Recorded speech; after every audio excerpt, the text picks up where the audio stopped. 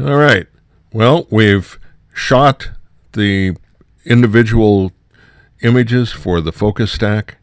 You've carefully changed focus. You've got everything is working exactly the way you want it to.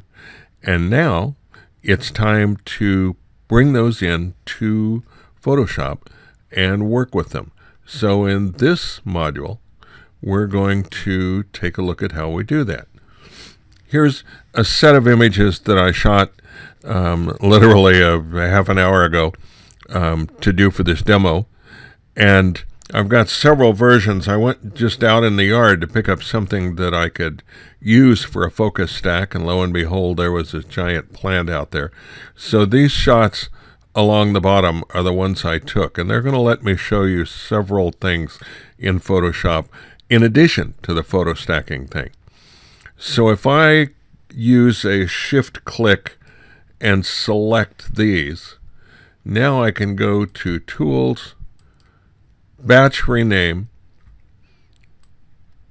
and I'm going to call these Focus Stack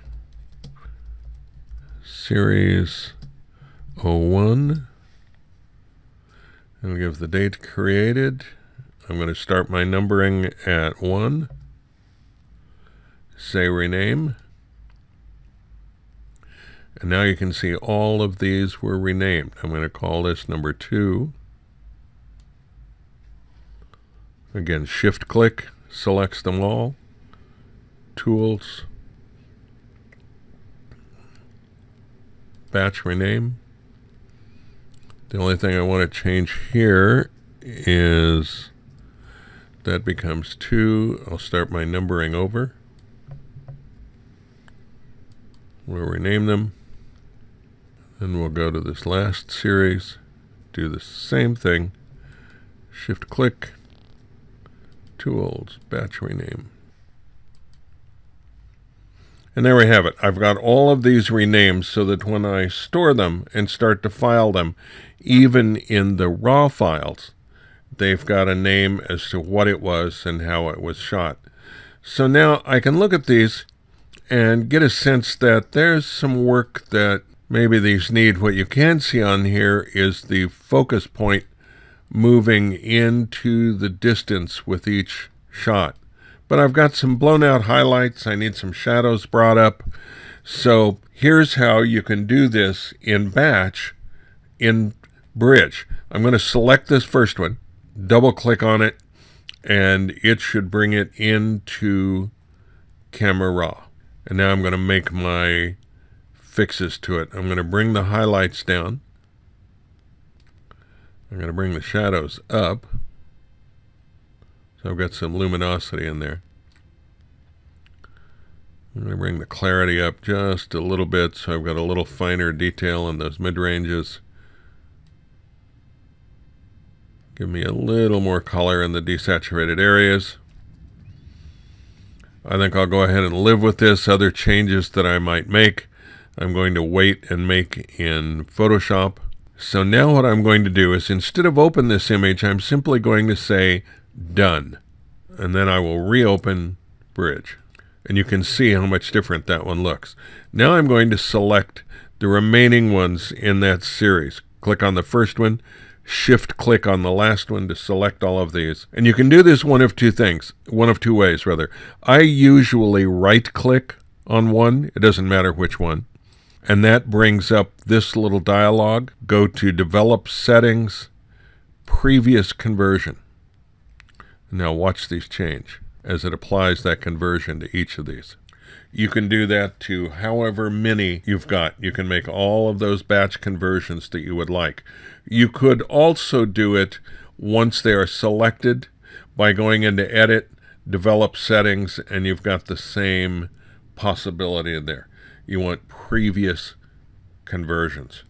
So now I've got these done. I want to select the entire series again. So there's 6 shots there. And you can see in here they go from where it's sharp in front to where it's sharp in the background. Now what I want to do, I've got a couple of ways I can go about this.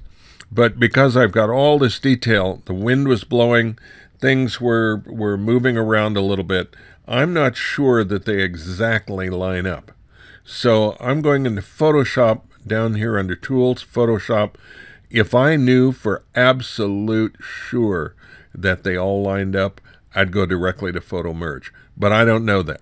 So I'm going to take some extra steps here, and I'm going to load these files into Photoshop layers. So I'll click on that. And now what's going to happen is this will open a Photoshop document.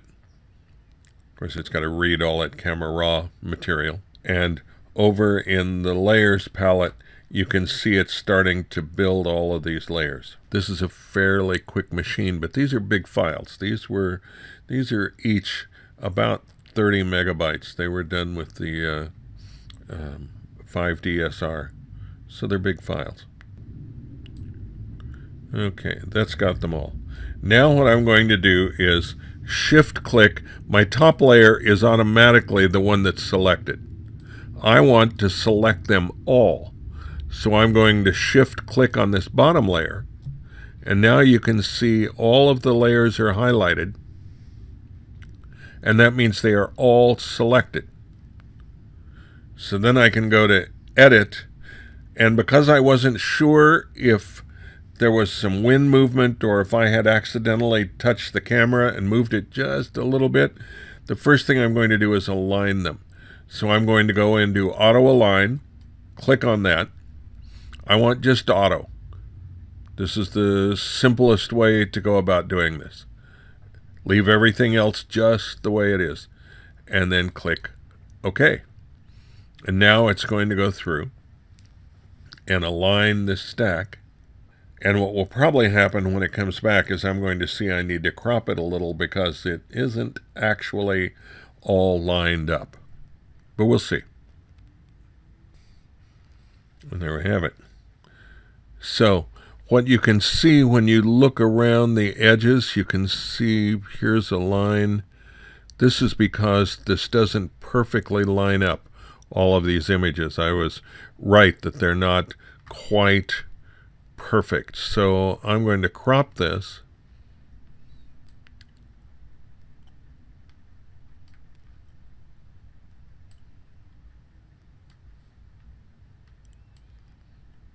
There, I think I've got all of that extra stuff out.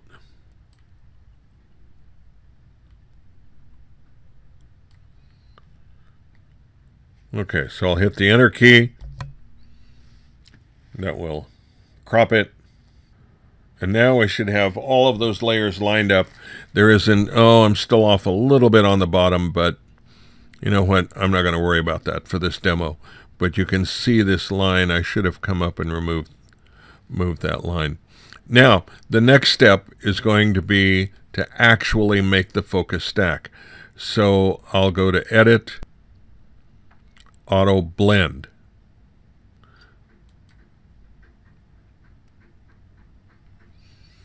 And in this case, I want it to stack images. It's easy to think of which one you want to do here because this is a focus stack. So I want to stack these images. I'll say OK. This is going to be a longer process as well because of the complexity of what we've got. And it's going to go through several steps. One, it's going to start blending them based on content. Then it's going to realign them. Then it's going to make layer masks and select the parts that it wants from each. So when this process is done, I'll be right back. Now you're going to be able to see the layer masks being formed over here. We just got the layer mask icon, and as it's merging these layers, it's going to be showing you the mask that it's making. And this is pretty amazing to me. How it selects what's sharp and what isn't is pretty wild.